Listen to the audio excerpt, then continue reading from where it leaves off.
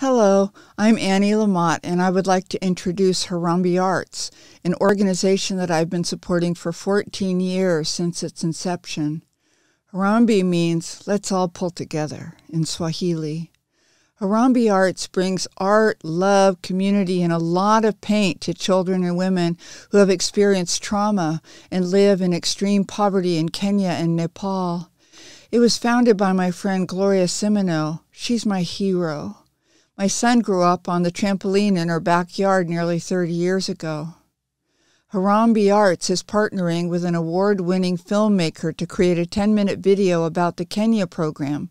The film will highlight the 12 Kenyan staff members, 5 of whom were children in the program years ago.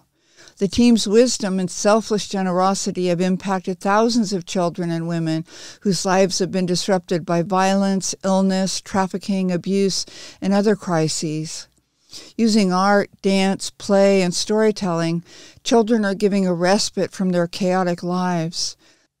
Please join me in donating generously to make this film a reality.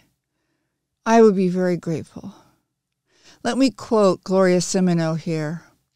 Each child I meet is filled with so much potential and courage. Who will help them fulfill their own potential? We slow down and really see these children and nurture their enormous gifts. They feel, often for the first time, their own power and possibility. In addition, a seed of empathy is planted, and they want to help others experience the same gift they've received. Okay, me again. Thank you for listening. And thank you in advance for contributing whatever you can to help the Kenyan project thrive and soar.